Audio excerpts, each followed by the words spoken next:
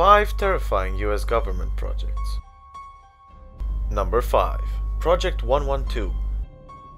Project 112 was done at a Deseret Test Center in Utah in a series of tests from 1962 to 1973.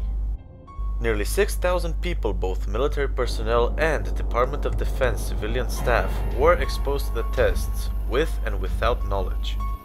When information about the tests was released, it was thought that the agents released were harmless. However, there is a long list of biological agents that the test subjects were exposed to, including Coxiella burnetii, also known as Q fever, and staphylococcal enterotoxin B, which causes food poisoning.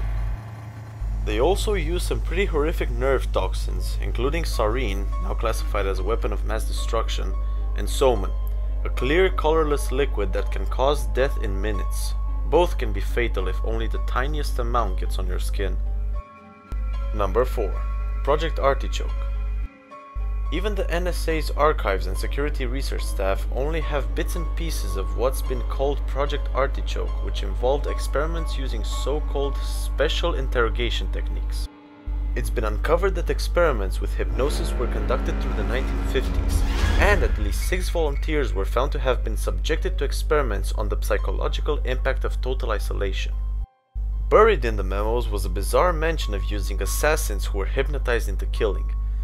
Central to the CIA memo was trying to figure out whether or not it was possible to take someone already in custody and program them to kill. The memo states that the person had originally been acting on behalf of the government, but had become less willing. Number 3. Operation Plum. Between the 28th of May and the 7th of October 1957, military personnel were exposed to 29 nuclear tests in order to gouge out the response after being near to and withstanding a detonation. In order to make sure that the military personnel could still function after the shock of the blast, Operation Plum was performed on a group of men based in Fort Bragg who were designated as Task Force Big Bang. The men would watch the nuclear explosion and then disassemble and reassemble their rifles. After that, they would run a course through a minefield and an infiltration course, including obstacles like barriers, walls, and foxholes, and the results would be compared to how they did without the nuclear factor. Bizarrely, the psychological evaluation ended up being of little to no use. Prior to running the course, the men had already been exposed to nuclear detonation. Number 2. Operation Big Itch. Dugway Proving Grounds became the location of the Biological Warfare Assessment Laboratories in 1954. With that title came the necessity to figure out whether or not insects were viable for use as delivery systems in various types of nasty diseases. Operation Big Itch dropped countless fleas in the Utah desert.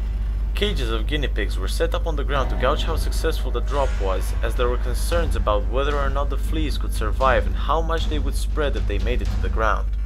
The fleas were sealed in a container that was designed to rupture at the fringe of a CO2 cartridge at an altitude of 300 to 600 meters, around 1,000 to 2,000 feet. The experiment was something of a success.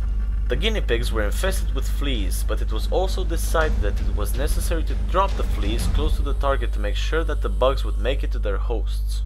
Number 1. Project Thor. Rods from God.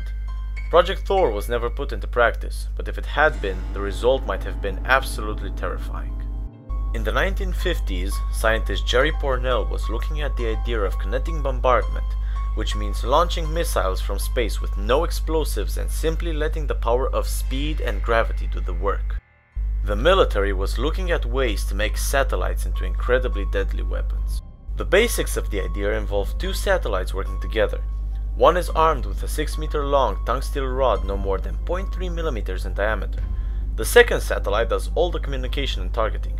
After the rod is dropped, it's estimated that it will be traveling at around 1100 meters per second when it finally hits the ground. Project Thor never made it off the drawing board thanks to a small part of the Outer Space Treaty in 1967, which made space-based weapons off limits. That's it guys, thanks again for watching, like this video if you liked it and don't forget to subscribe if you want to hear more shocking facts.